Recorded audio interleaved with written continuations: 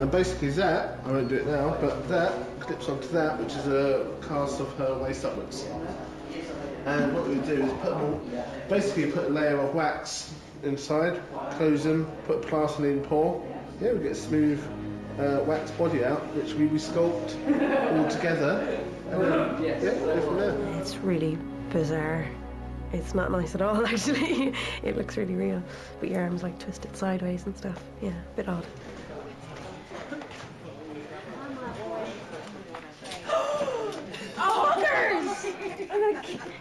Who do I throw it at? Where's Billy? Where's...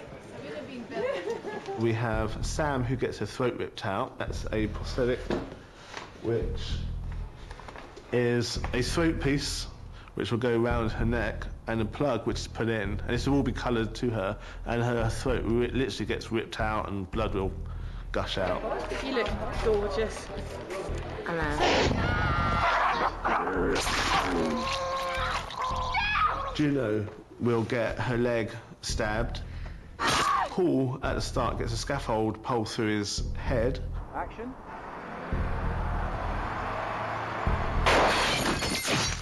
Show me in the face. Made a head for that. And Holly gets her neck ripped out. I just had a neck piece just wrapped around with the pump. It was a gusher. And that was quite fun. As well as a compound fracture to her leg. The scene where Holly breaks her leg is actually quite horrific. Everybody grab a corner. We need to move her out of the water, okay? Okay, nice and easy now. It was just a slip-on prosthetic of my leg, bones and ligaments, and basically a pump, blood pump.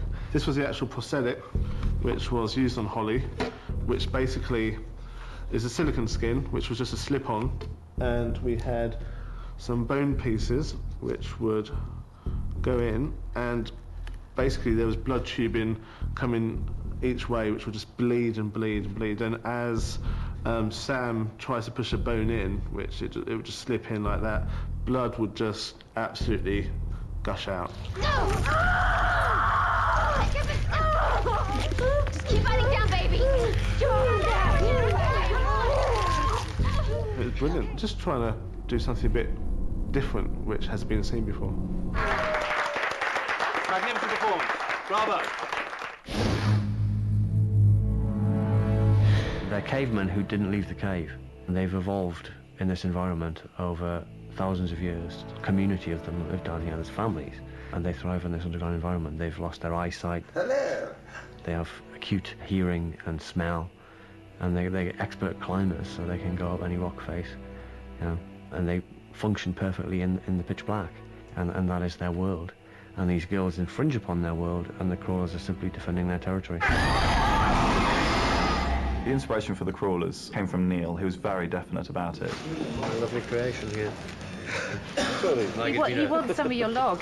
I'm going to tease him with my log. He was sort of saying that basically he wanted them to have a slight influence of Nosferatu. We wanted to sort of have a slight vampiric design, but not looking like a vampire. Can I take these out? Oh, they come out? It was just the idea of, like, if you were going to have these creatures living underground, what would they be? Where would they come from? And elements came into the story of, like, finding a cave painting as if it was, you know, prehistoric cave painting. And I thought, well, okay, so cavemen, what if they were cavemen, and what if they were actually more human? Because to me, making them more human makes them more scary. What did you see? A man. I saw a man. Are you sure? Yes! And it's not the first time. I thought I saw someone before, but now I'm sure. Look, if there is somebody down here, then maybe they can help get us out. He gave me a Photoshop design that he'd done. It was really good, but originally it had huge eyes, and we'd done a test which wasn't really what we all wanted.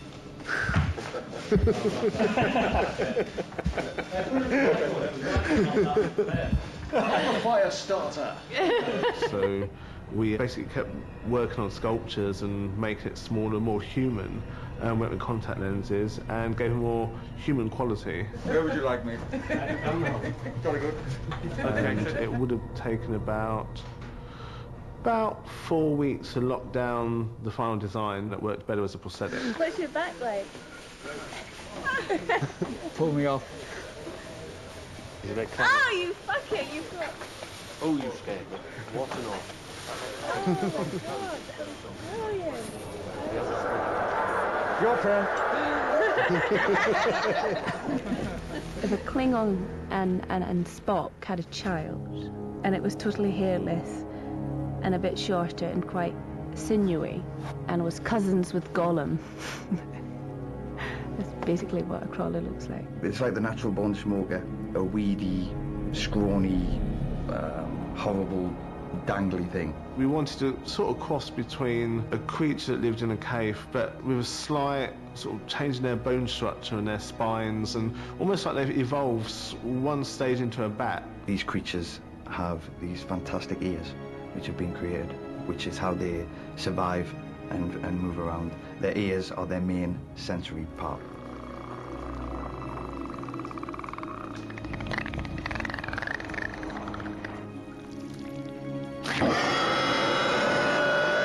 I met Neil a few years ago through a friend, and he invited me to work on a short film with him called Combat, which was just fantastic, and everybody just jumped in there and done that for a weekend.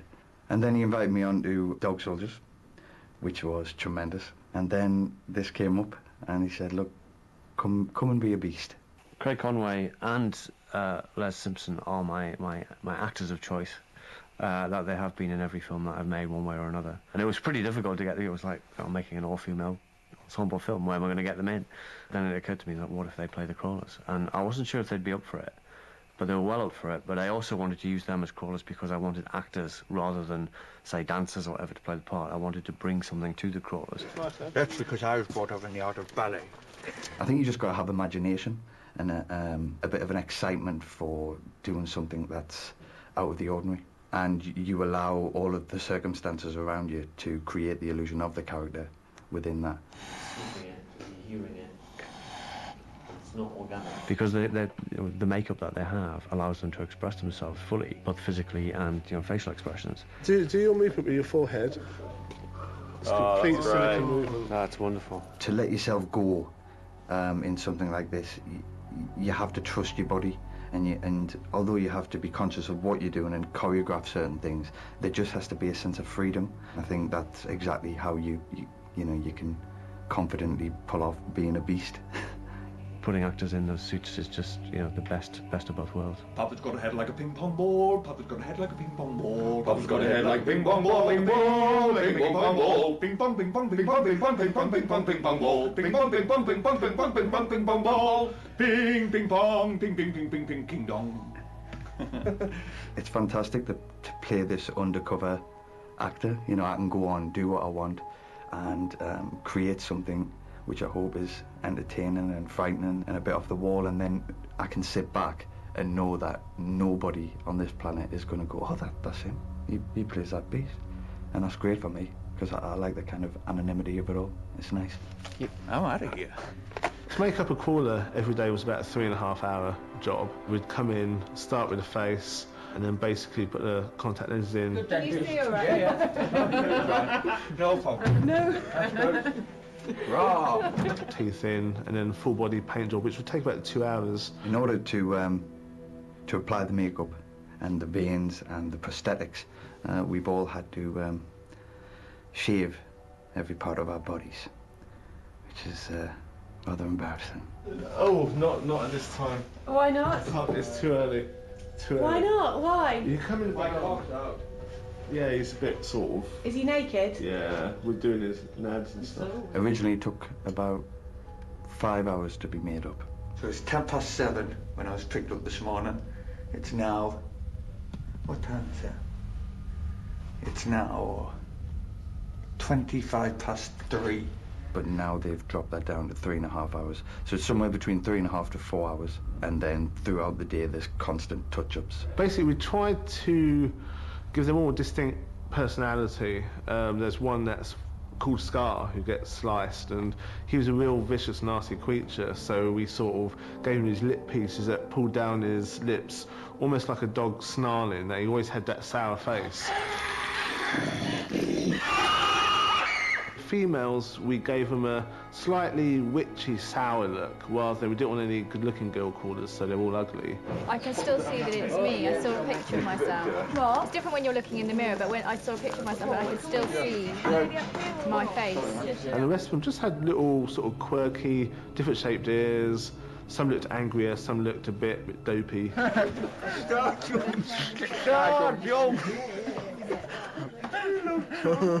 I made a deliberate point of keeping the crawlers away from the girls. I just wanted to see what the effect would be. Action! I think I found the light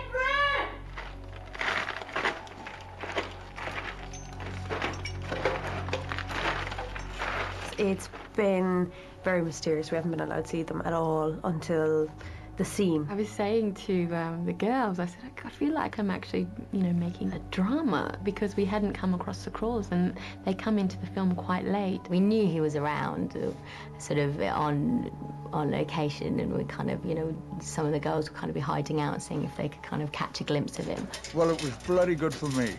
I got closer to the women than I've ever been before. Didn't quite get my teeth into them, but they did make me drool at the mouth, so to speak. Wonderful.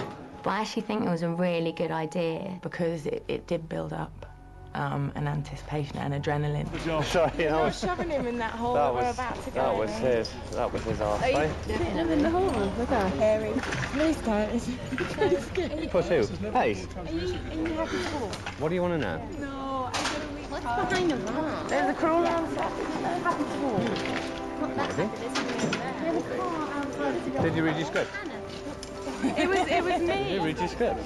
They were getting really, really nervous about meeting the crawlers for the first time. They didn't know what to expect. They hadn't seen any pictures, they had no idea what they were going to look like. I don't think love is going to blossom from this meeting.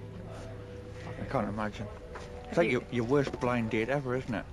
I mean, imagine if this fucker turned up at your door.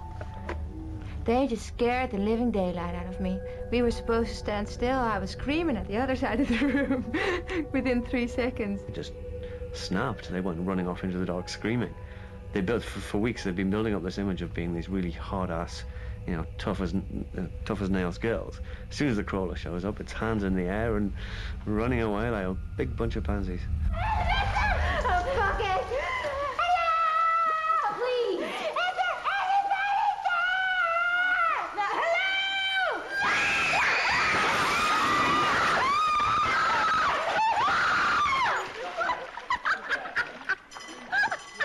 When you first come out, people go, oh, right, that's interesting. But because it was in the scene, the girls were expecting something and didn't know what to expect. And of course, you arrive and they get a shock, and you kind of get a shock as well. and it was just brilliant. It was fantastic to be hidden away from them, and a lot of fun.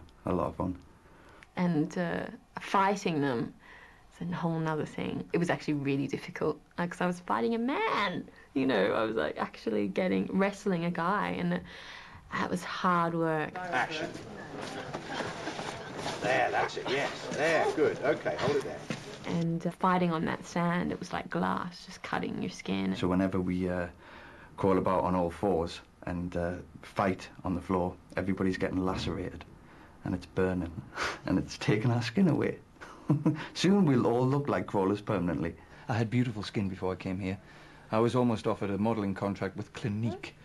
But now look at me. I've gone to wreck and ruin within days. But at the end, I was sort of like, wow, yeah, you did that, girl. Good on you. In you come, Hopefully the audience will find them creepy. That was one thing that I wanted, was that they'd look at them and go, really be creeped out, because they're quite nasty, horrible looking things. No hair, sinewy, sort of gaunt. Just hopefully to be a bit creeped out by them, basically. I'm absolutely over the moon with the way that the crawlers have turned out. They're incredibly physical and virile, and fierce looking, but and their colouring and everything, and it's all to do with being in the pitch dark. And what's your worst nightmare underground? And meeting these guys is pretty much your worst nightmare.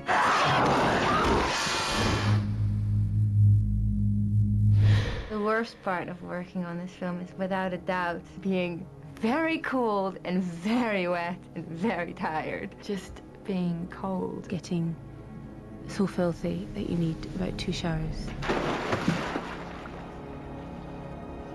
Your social life kind of doesn't exist when you're doing this film. The cold water. Lying in cold water. I wouldn't wish that on anyone. How long it takes to shower all the muck off at the end of the day. Having to perform scenes with great passion while being freezing cold down to the bone. Sometimes at the end of the day, you know, you've got tears and blood and all this stuff all over your face, and you kind of just looked in the mirror and just went, did I do that? But it's been wicked. So good. Such a laugh. I normally don't like shooting very much. It's sort of stressful and busy, and lots of things can go wrong. But it's been a real pleasure working with this bunch of people for the last 7 weeks. The best part of working on this film has been the people, without a doubt. Going to Scotland and doing whitewater rafting. The people, really good fun. I've had such a laugh. Please stop, please. Okay. The best thing is to see kind of, you know, a friend making a film and actually being on a set with a lot of people that I know, and seeing everybody giving a lot of effort towards making a good movie. Every day of the shoot it's just been a blast. Something's happened, something funny. How about this? You know, something spectacular. There's been a great stunt, or you know, just some great dramatic sequence or something like that. Things just falling into place along the way. Start thinking about what I'm going to do next, because I want to be on another film set by Christmas, in an ideal world. Because I can't get enough of it. It's just the best job in the universe, and I've loved every second of it. Neil's always got some, like, a little twist in what he does, and I think this one just doesn't stop. It's a bit relentless and a bit off the wall, and Neil's just got a magnificent imagination, which I think that's what this film is. It's an exploration of his mind, and I don't want to be in his mind because it's scary. No, I think that's good enough. Good enough.